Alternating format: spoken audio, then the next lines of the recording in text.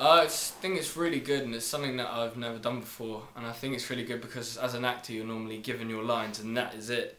And you have to go completely by that and find what works through that. But it's really nice being in a piece where the writing's still in progress, because you can suggest things to the writer. It's in the play, obviously, and yeah, you can.